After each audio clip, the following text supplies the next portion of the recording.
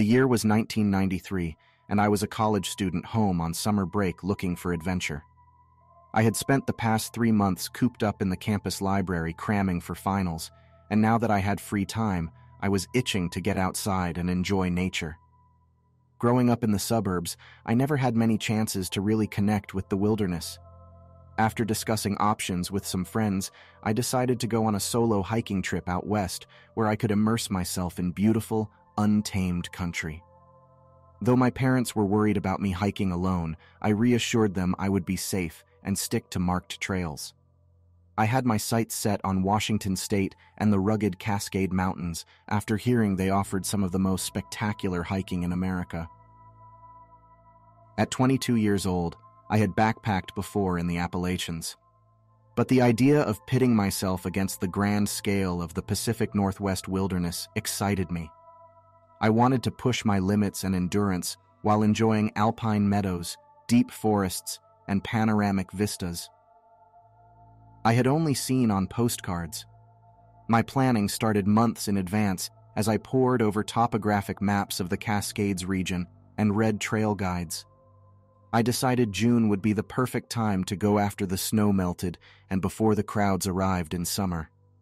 I packed my trekking gear, first aid kit, and freeze-dried food for the journey west. After several long days of driving, I arrived in a small town situated right near the foothills of the North Cascades. The town was little more than a main street, a few restaurants and shops, and a basic motel where I checked in for the night. Beyond the town limits, the wilderness began, craggy, snow-dusted peaks stretching off into the distance. That night I could barely sleep, tossing with excitement about the hike ahead. At dawn, I loaded up my reliable Subaru station wagon and hit the road toward the mountains. I reached the trailhead by mid-morning, the alpine air clean and crisp. Slipping on my pack stuffed with gear and supplies, I took a deep breath, gazing up at the granite cliffs ahead. I was ready for this adventure. The first couple days of hiking were moderate but breathtakingly beautiful. I followed marked trails, passing cascading waterfalls that rainbowed in the sunlight. Thick forests of pine and fir towered like cathedrals, and I breathed deep the scent of earth and moss. At night, I pitched my tent at established campsites, unwinding sore muscles next to a crackling fire as owls hooted in the darkness beyond. By day 3, I branched off onto less popular trails, wanting to experience the backcountry wildness. The only souls I encountered were the occasional deer, badger, marmot, or other wildlife. My muscles burned and ached climbing steep inclines and fording cold mountain streams. But the payoff was endless ridgeline vistas looking out over the rumpled landscape unfolding for miles. The feeling of being a tiny speck amid such epic grandeur was powerful. My worries and burdens of everyday life sloughed away mile by mile. I was humbled by the ancient forces that sculpted this land, carving valleys and raising peaks. At night, watching meteor showers streak overhead, I'd never felt more connected to nature. After nearly 2 weeks of hiking, I was approaching the high alpine region. The air grew thinner and the views more breathtaking with each step. Late one afternoon, I climbed a switchback ridge trail that left me winded. Cresting the top, an unbelievable sight stretched before me. A pristine alpine meadow sprawled, dotted with wildflowers, fiery Indian paintbrush, sunbursts of columbine, and purple lupine nodding in the breeze. Snow-capped monoliths loomed in the distance like silent sentinels rimming this hidden valley. Through the middle burbled a crystalline river, catching the dipping sun in glints of gold. Enraptured by the scene, I quickly set up camp right there rather than lose a minute of daylight to enjoy it.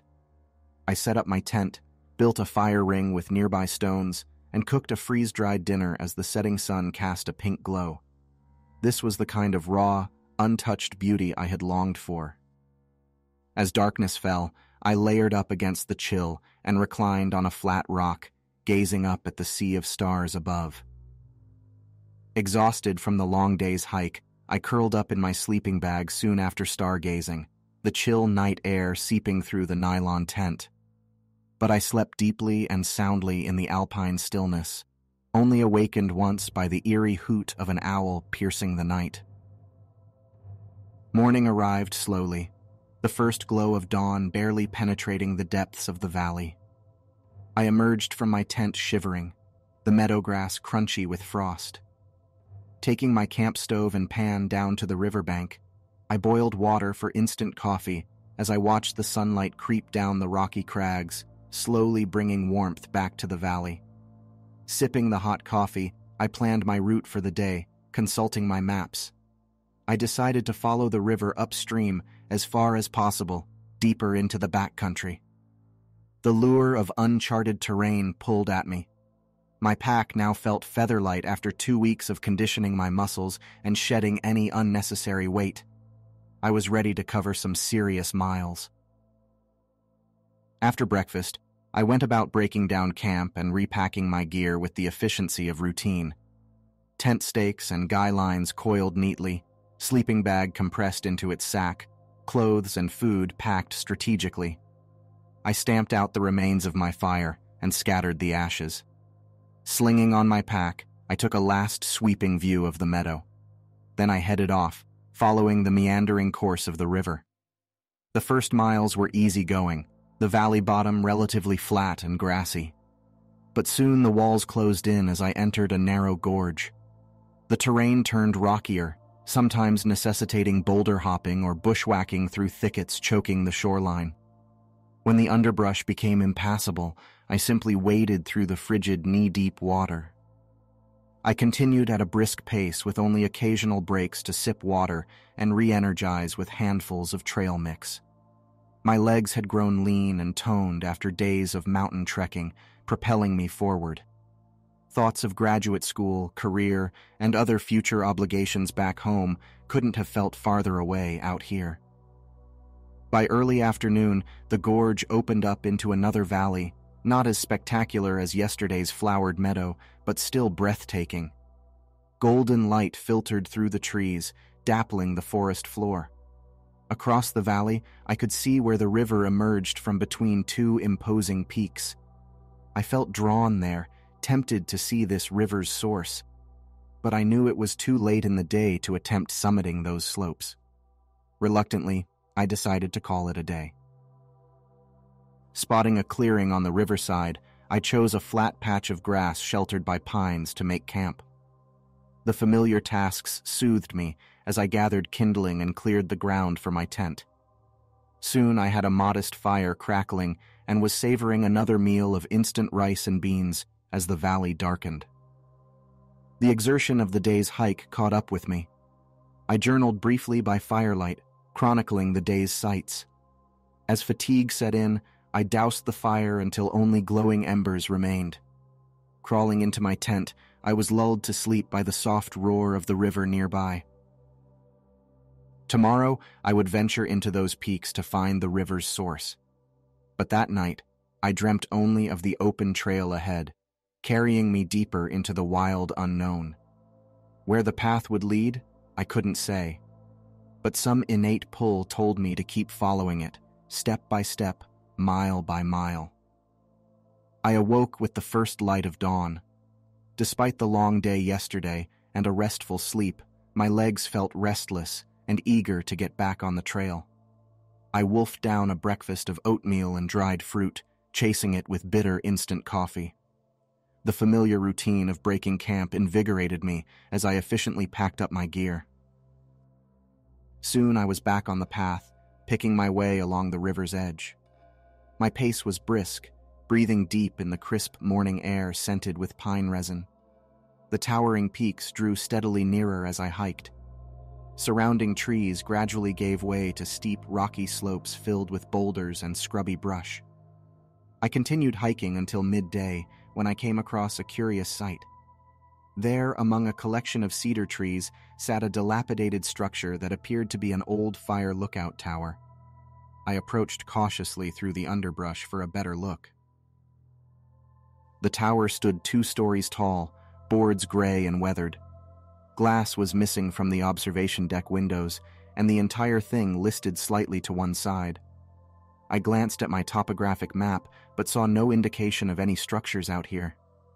When was it built and by whom? And why place a watchtower out here miles from the nearest road or town? My innate curiosity compelled me to take a closer look and find out more. Circling the base, I found the metal rungs of a fixed ladder still intact, leading up to the lower observation deck.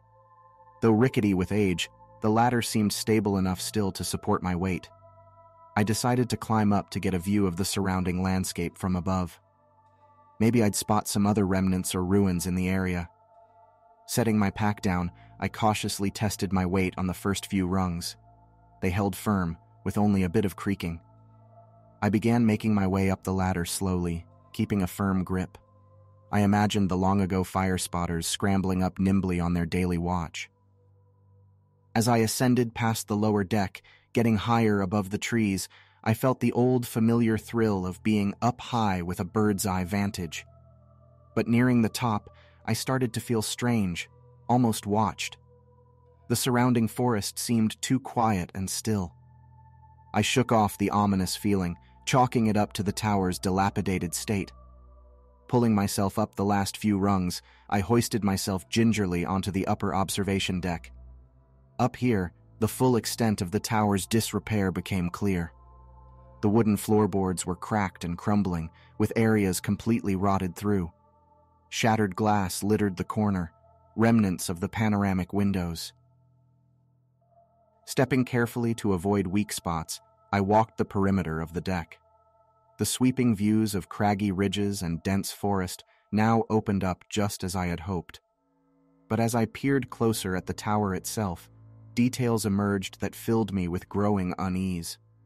Strange stains that looked disturbingly like old dried blood splattered the inner walls, and gouged into the wooden planks were numerous deep scratches and gashes. The chaotic claw marks looked far too aggressive to be from any animal. My mind raced with what could have caused such violent and eerie damage. I shuddered as I imagined some horrific scene of desperation and carnage that must have played out here long ago. As much as the mystery piqued my curiosity, a powerful instinct told me to get out of there. The watchtower that had seemed merely abandoned now felt ominous, almost foreboding. The shadows inside seemed to hold some deeper darkness. I weighed whether to turn back, but the explorer in me hungered to unravel the clues and better understand what had happened in this lonely tower. I still had sunlight left to keep looking around. Ignoring my unease, I resolved to stay a little longer and see what else I could discover. I peered closer at the gashes. Kneeling down, I examined more closely the brownish stains, smelling the unmistakable iron scent of old blood. What terrified struggle had led to such carnage? As I studied the claw marks, I convinced myself some wild animal must be to blame, perhaps a rogue grizzly. There was surely some rational explanation behind it all. But the isolated watchtower still felt heavy with a lingering darkness. The shadows seemed to be growing longer, though it was only mid-afternoon. Despite my desire for answers, I finally had to admit it was time to head back down before I lost daylight. I wasn't thrilled about climbing down the ladder in darkness. Lingering dread compelled me towards the hatch. Stepping gingerly around broken glass and debris, I walked the perimeter of the deck. Through the shattered windows, an impressive panorama opened up of the surrounding forested valley.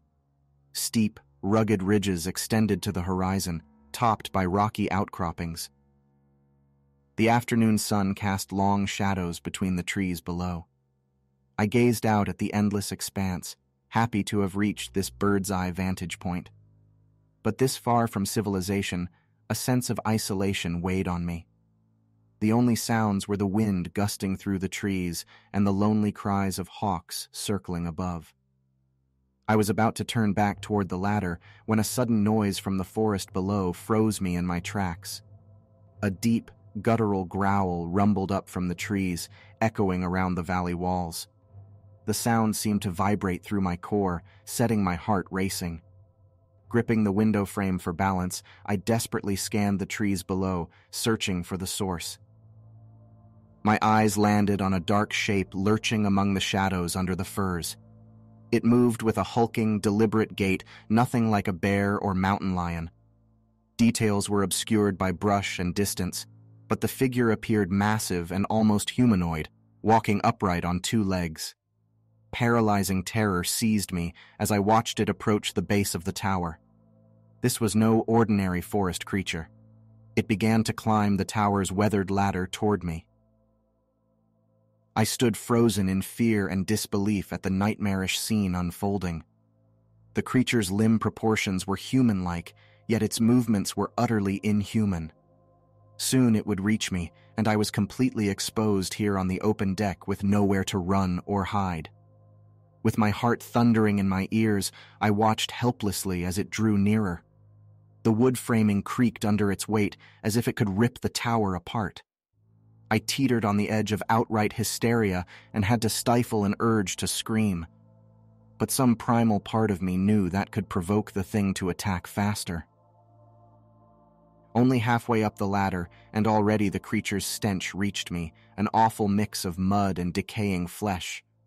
I gagged at the putrid smell, eyes watering. Still, my muscles refused to respond, refusing to flee in blind panic. I stood rooted in place. The creature had now almost reached the lower observation deck, just 10 feet below me. I could hear its rattling breaths along with the scrape of claws on wood. Details of its appearance began coming into focus through the haze of dread. Skin gray and rough like moldy bark. A muscular frame that seemed ready to burst through its filthy, tattered clothing. But its face was what seared into my mind. A hairless, twisted caricature of a human face with sightless white orbs for eyes and a mouth of jagged yellowing teeth. Those milky, unseeing eyes somehow conveyed a sinister intelligence, an insatiable hunger. My sanity strained to process what I was witnessing. But the putrid smell rooted me in the present. There would be no escape.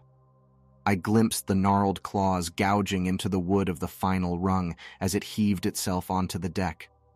There was nowhere left to run. Frantically, I scanned the deck for some means of escape, some route to evade the horror now cornering me. But the tower platform offered nowhere to hide from the humanoid beast. Rotted boards, broken glass, and a few feeble railings were my only surroundings. Escape would mean getting past the creature blocking my path to the ladder. I looked at the beast towering before me, well over 7 feet tall. Powerful muscles rippled under its filthy skin. Even if I managed to dodge its gnarled grasp, its immense stride could easily catch me on the confined deck before I reached the hatch. My mind raced through hopeless scenarios of fighting back or pleading for mercy from a force clearly devoid of it. The creature seemed to be watching me with sinister patience, stopping its approach to let me struggle with futility. It was toying with me, I realized, relishing in my desperation. Slowly, it began pacing the perimeter of the deck, between me and the only exit. I turned in a cautious circle, tracking it. A deep, rumbling chuckle emanated from its cavernous chest as it herded me toward the broken window. Step by step, it was backing me toward a lethal plummet. Inching backward, I frantically racked my mind for options. Trying to slip past and flee down the ladder would be suicide. The creature could easily grab me or knock me off the platform as I passed. I might be able to struggle briefly, but this beast could tear me apart limb from limb once it got hold of me. My only chance of escape, I saw with gut-wrenching clarity, was to jump from this towering height. But looking out at the forest floor 40 feet below, I faltered. Surviving the fall seemed nearly as impossible as surviving the monster's attack. Either option would likely end with me dead or crippled at the base of the tower. I hesitated at the precipice, looking back at the creature as it drew within mere feet, toying with me like a cat with a cornered mouse. Up close, its twisted features and foul stench nearly made me retch in fear. I closed my eyes, bracing myself. As it reached for me, I leaped over the railing into the open air. For a few dizzying seconds, I was weightless, the wind roaring in my ears. I had a brief glimpse of branches rushing upward before colliding brutally with the rocky earth. Searing pain shot through my left leg and hip as I slammed down hard and tumbled over roots and underbrush. Only adrenaline allowed me to scramble to my feet. My left leg buckled under me when I tried to limp forward, but fueled by terror, I hobbled frantically toward the trees. Behind me, the monster's shrieks of rage rang out as it thundered back down the tower ladder. I made it just to the tree line before my leg gave out and I collapsed. Crawling now on elbows and one knee, I somehow kept dragging myself forward, weaving between the pines for cover. The creature's enraged roars shook the forest as it closed in behind me. Sheer desperation drove me to keep moving. I had to get as far from the watchtower as possible before the monster recaptured my scent. Branches tore at my clothes and skin, but I barely felt the cuts and scratches. Adrenaline allowed me to scramble a few more feet and disappear into the underbrush before everything went dark. When I came to, the forest was silent. My legs still blazed with pain, but the scream of panic driving me on was gone. Somehow, I had found cover here. As my wits slowly returned, I dared to hope I might live to see another sunset. But I had to keep moving. Gritting my teeth, I leaned on a branch and staggered deeper into the woods, one step at a time. The creature's enraged roars still rang in my ears, though the forest now appeared empty around me. I must have dragged myself here in a semi-conscious panic before collapsing. But I knew the thing from the tower could return any moment to pick up my trail. I had to move. Gritting my teeth, I pulled myself upright using a tree branch, barely able to put weight on my injured leg. Hobbling and stumbling, I started weaving between the pines as quickly as I could manage. My progress was slow and halting, but I was desperate to get distance from that cursed watchtower and the nightmare creature I had glimpsed there. The terrain was rough, forcing me to scramble over rocks and fallen logs. I used saplings and branches as crutches to keep from falling. The jarring pain that shot through my leg with each step soon had me slick with cold sweat. But terror drove me to maintain a frantic, lurching pace. As I half ran, half staggered through the trees, the creature's distant roars reached me. The tower was far behind me now, but the thing had picked up my trail and was pursuing me through the forest. The guttural bellows and crashing branches came from somewhere behind, seemingly growing closer with each passing minute. Panic surged through me, lending strength to my aching muscles and numbed limbs. I no longer felt the cuts and scrapes from the underbrush whipping my arms and face. A singular purpose consumed me, to get as far away as possible from the hellish entity hunting me down. I scrambled on, crashing heedlessly through the understory. But the adrenaline that had fueled my flight soon began wearing off. As terror's spell wore down, my legs started throbbing relentlessly. The simple act of walking now became excruciating as the pain mounted. I could only hobble slowly, weaving and stumbling like a drunkard. Each glancing blow or stubbed toe was blinding agony. Progress slowed to a limping crawl. My clumsy footfalls and gasping breath sounded thunderously loud, betraying my location. Glancing back, I still saw no sign of the creature. But its enraged bellows continued at a steady volume, neither gaining nor losing distance. The thing was tracking me unerringly through the winding woods. I knew I had to keep moving, or resign myself to being torn limb from limb by that hideous monstrosity. Mustering my last dregs of strength and will, I forced my maimed leg onward. I was running on pure desperation now, ignoring my own suffering. If I could just break the creature's line of sight, I might be able to hide and evade it. The forest floor flew by in a blur of pain and panic. My heart pounded in my ears, drowning out all other sounds. Just when I thought my body could take no more, a distinct cracking of branches came from somewhere behind and to my left. The thing was nearby now, closing in. My time was quickly running out. My leg was on fire. Each step was sheer torment. But I pushed through the pain, staggering between trees and underbrush. The creature sounded terrifyingly close now, its snarls and heavy footfalls closing in through the forest. I risked a panicked glance behind me as I fled. Through the trees, I caught the large form barreling toward me, moving with uncanny speed for its massive size. It was only 100 yards back, smashing through saplings and shrubs. Seeing the thing galvanized my survival instinct. I scrambled on faster, my breath now coming in ragged sobs. Frantically, I searched for somewhere, anywhere to hide and break its line of sight. But the woods here offered little cover, just thin trunks and low ferns that would conceal nothing. The creature's panting breaths seemed just behind me as I dashed and wove between the trees. Then, suddenly, I stumbled into a small clearing and saw a massive fallen oak, its trunk hollow and barrel-shaped. I limped to it without hesitation, collapsing to my knees and crawling inside feet first. I pulled my pack in behind me and scooted deeper into the log's sheltering darkness. The space was tight, with room only to lay flat on my back. Outside, I could hear the thing crashing closer until it sounded like it was right on top of me. Holding my breath, I peered through a small hole in the bark, my heart in my throat. Seconds later, I saw the creature's feet stride into view, so close I could have reached out and touched them. The rotten stench preceding it made me gag.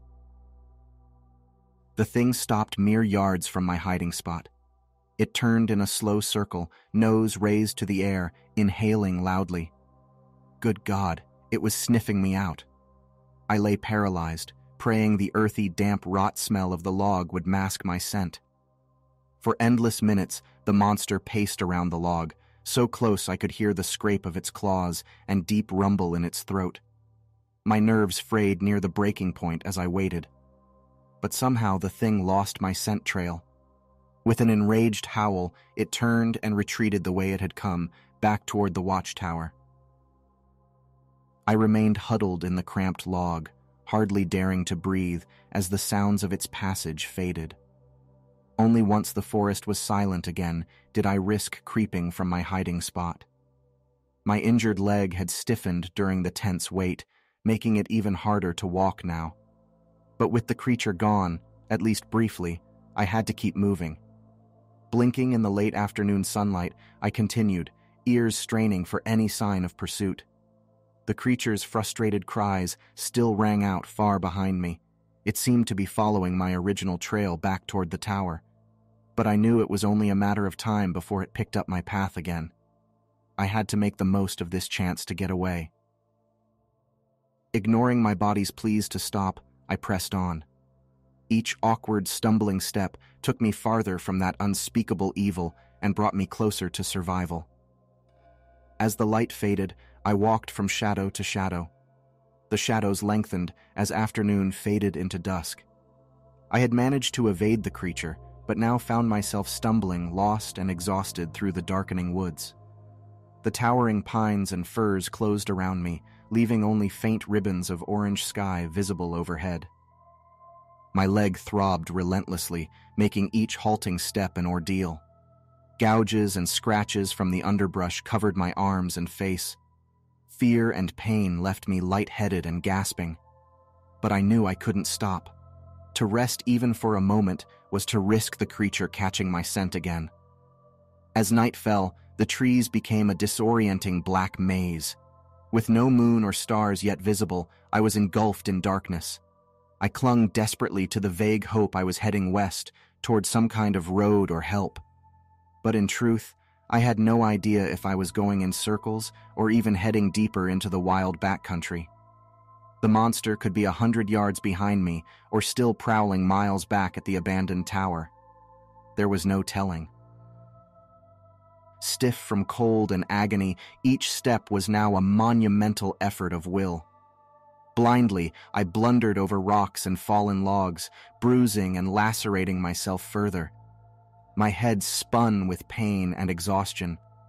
The darkness around me seemed to be closing in, suffocating. Some primal part of me wanted nothing more than to collapse to the ground and surrender to oblivion. but I forced that bleak impulse down, dredging up some last reserve of strength.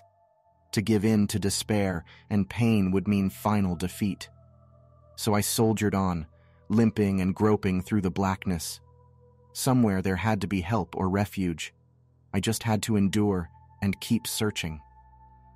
Time lost meaning as I became a creature of pure survival instinct, consumed only by putting one foot in front of the other. A dense fog of pain obscured all else. I nearly stumbled right over the edge of a gully before halting my reckless advance. Teetering there, I swayed, about to black out from exhaustion and suffering. As I lingered on the brink of collapse, the wind changed, carrying the faint scent of wood smoke. I blinked, peering into the darkness. Somewhere ahead, just visible between the trees, was the subtle glow of firelight. Hope flickered back to life within me. Gathering my last amount of energy, I staggered directly toward that beacon in the growing darkness. Minutes or hours later, I limped into a clearing housing a small campsite. Figures moved in surprise around a campfire. I had never seen a more beautiful sight. Hardly believing my luck, I called out hoarsely to the blurred shapes. My voice was weak and rasping after hours without water. As I approached, a man and woman jumped up, staring in alarm at my disheveled, bloody form emerging from the darkness. "Help!" I croaked before collapsing to my knees. They hesitated, then hurried over to support me. "Oh my God, are you okay?" the woman asked. She looked about 30, dressed in hiking clothes, her face showing with concern. The man just stared, wide-eyed. "What happened to you?" he said. "You look like you barely survived a bear attack." I shook my head, wincing at the pain in my leg. "Not a bear," I gasped. "There's something else, some kind of creature out there." The couple exchanged an uneasy glance, clearly doubtful. "Here, let's get you warmed up first," the woman said gently. They helped me over to sit by the campfire. Its warmth was heavenly after hours spent stumbling and lost in darkness. The man handed me his canteen, and I gulped the water desperately. "I'm Katie, by the way," the woman said. "This is my husband, Matt." "I'm James. Thank you. I thought I was done for out there." Matt examined my mangled leg, his brow creasing. "This looks bad. It might be broken. I've got a first aid kit. Let me patch you up." As he wrapped the swollen limb in a tensor bandage, I described the watchtower and the ghastly creature that had pursued me. Katie's eyes widened, but Matt looked skeptical. "No offense, man, but that sounds crazy. Maybe you hit your head or got lost and imagined this thing," he said. I grabbed his arm, meeting his eyes intently. "I know what I saw. It was real and it's still out there hunting me." They exchanged another worried look. Just then, a distant howl echoed through the trees, seeming to vibrate the ground itself. Matt and Katie both jumped. The animalistic roar rose and fell again. No natural creature made a sound like that. "What the hell was that?" Matt said, panicked. Katie turned to me, all doubt gone from her face now. "Okay, we believe you. We need to get out of these woods, now." They began quickly packing gear into their backpacks while I gulped more water. As they kicked dirt over the fire, the beast's cries sounded again, closer now. Fear clawed at my gut. With Matt supporting me, we hurried from the campsite toward a nearby dirt road where their truck was parked. My leg blazed with pain, but I pushed on, propelled by terror. Reaching the battered pickup, Matt opened the passenger door and helped me clamber in. The cries were growing steadily louder behind us. Katie threw the packs in the truck bed and leaped into the driver's seat. Tires spun and sent up a rooster tail of gravel as she floored the gas pedal. We swerved onto the road and sped away just as a massively inhuman shape jumped out of the trees behind us. Matt and I stared wide-eyed at each other. The creature's enraged roars faded away as we fled. My head swam with relief. We had made it out. Matt's truck bounced down the dirt road, carrying us away from the howls behind us. My body ached and my head swam, but I felt overwhelming relief to be escaping that cursed forest. After driving in shaken silence for a while, Katie spoke up. "James, where are you staying? We can take you to the nearest hospital to get checked out." I hesitated. Now that the immediate terror had passed, I just wanted to get home. I couldn't bear trying to explain everything to doctors or police right now. They'd think I was crazy or delusional from injury. "I'd rather you just drop me at my hotel if that's okay. I need to clean up and rest." Matt and Katie exchanged a worried glance but didn't argue. We soon reached the outskirts of the small mountain town where I was staying. Pulling into the motel parking lot, Matt helped me hobble to my door. "Take care, man. Seriously, go see a doctor," he said. I thanked them for the rescue. Once inside, I collapsed onto the bed, utterly spent. My leg was swollen and caked with dirt and blood from the fall. My arms and face stung with dozens of cuts and abrasions. But somehow, miraculously, no bones seemed broken. With great effort, I limped to the bathroom and cleaned my wounds in the shower. The cuts burned under the hot water and soap, but it felt good to wash off the forest grime. After drying off, I swallowed some painkillers and bandaged the deeper gashes. Though exhausted, I knew sleep would be impossible with my nerves still frayed. I brewed a pot of strong coffee, wanting to stay awake. Settling onto the lumpy mattress, I flipped aimlessly through TV channels, trying to distract my racing mind. But despite my efforts, horrific visions of the creature kept intruding. Its twisted face and white eyes haunted me each time I blinked. I could almost smell its fetid stench and hear its rumbling breath nearby. Somehow I must have dozed off eventually because I jerked awake, crying out from another nightmare of being pursued through the dark woods. Heart pounding, I fumbled for the bedside lamp. Pale morning light filtered through the curtains. The night had passed uneventfully, though my nerves felt as raw as ever. Over the next few days, paranoia and bad dreams consumed me. I hardly slept, jumping at the smallest creak or thump from neighboring rooms. Though the creature was miles away, I couldn't shake the feeling it was coming for me, tracking my scent. I knew I should tell someone, the police, rangers, anyone, about the thing menacing the woods. But deep down, I understood how absurd it would sound. They'd think the trauma and blood loss had made me imagine the whole ordeal. No one would believe such a nightmarish creature could be real. So I kept silent, staying barricaded in my room. I stopped contacting friends and family, afraid they'd see how unhinged I had become. I avoided other motel guests, making only brief midnight supply runs to the deserted lobby. I knew I couldn't go on living this way, yet saw no way to return to normality. The woods had broken something in me, leaving me a paranoid mess. I spent the next week holed up in my motel room, curtains drawn. The creature's gnarled face haunted my dreams each night, and every creak or car door slam made me flinch, certain it was coming for me. My best friend Mark called daily, worried by my sudden silence. Each time I let it go to voicemail, too ashamed to explain my panicked state. But after a week, I finally answered. "James, thank God, I've been so worried about you," Mark said. "What happened? Where did you go?" I hesitated. "Sorry, the hiking trip was more intense than I expected. I'm fine, just needed some rest." Mark didn't sound convinced. "Well, I'm glad you're okay, but you're clearly not fine. Talk to me, man." "Really, I'm all right," I lied. "My phone died and then I got sick, but I'm feeling better now, just tired." We spoke a while longer before I made an excuse to hang up, promising to call him soon. My chest ached with loneliness and shame, but I couldn't bear to tell anyone what I had experienced. My mom also called repeatedly, demanding to know why I wasn't answering. Each time I fed her the same weak story, promising I'd visit home soon. Though doubtful, she reluctantly accepted my lies, making me swear to take care of myself.